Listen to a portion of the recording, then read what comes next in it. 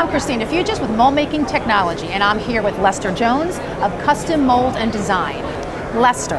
Yes. Let's talk about this hybrid additive subtractive machining technology. What is the key to implementing this technology? I think one of the keys is to make sure that we've got the right people involved in implementing that technology. It's a big leap.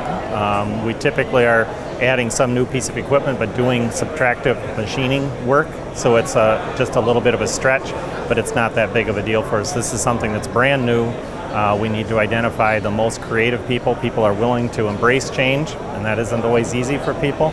But getting the right people involved with the machine and then really learning that process and then going through the repetitions, being willing to try many, many things to get good at it. So what is the number one lesson you've learned so far using this technology? I think when we initially took on the machine, we ended up getting a broad group of people involved in it, and we found that that was really a mistake. We weren't making the headway because the people weren't having enough concentrated time with it.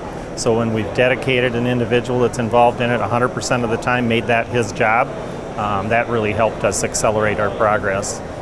That was a challenge because you end up taking some of your best people that are really good at certain things and you kind of miss them when you pull them out of that, but it's what we need to do to make the commitment to this process and to that individual to move their career forward. So can you talk a little bit about what is the main benefit of conformal cooled inserts made with this hybrid technology to the OEM, to a molder, and to a mold builder?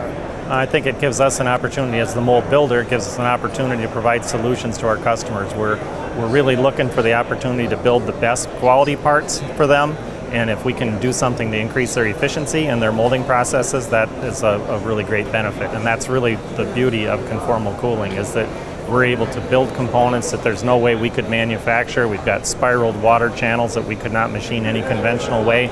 So we're able to provide that to a customer that needs a complex part. They want to reduce the cycle time. We've got an example that we've run through where we're able to reduce the cooling time by 44%, which helps them be able to afford the more expensive tool because they're going to save money, potentially hundreds of thousands of dollars in their production of that product. So I know you have done a demo with Matsuura. Can you talk a little bit about this insert that is part of the demo? We put together a little bit of a white paper where we worked with a few partners working with Matsuura. We replaced the core in an existing mold for a battery case. It's a 1 inch by 4 inch by probably 4 inch tall core. Had baffles in it, pretty traditional kind of a process. We've got ejector pins so the baffles run up in the core.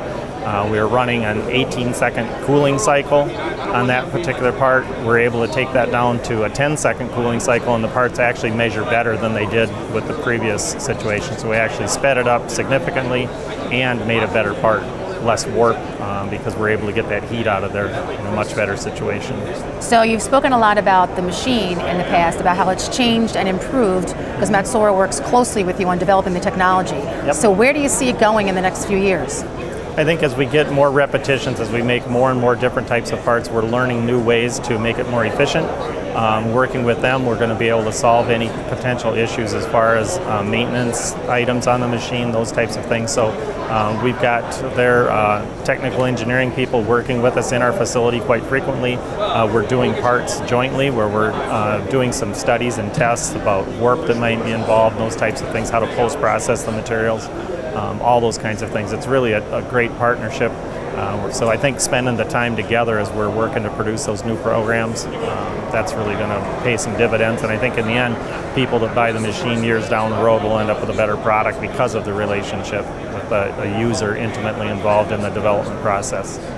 Thank you, Lester, for joining me. And for more information on additive manufacturing, custom mold, or Matsuura machinery, visit moldmakingtechnology.com.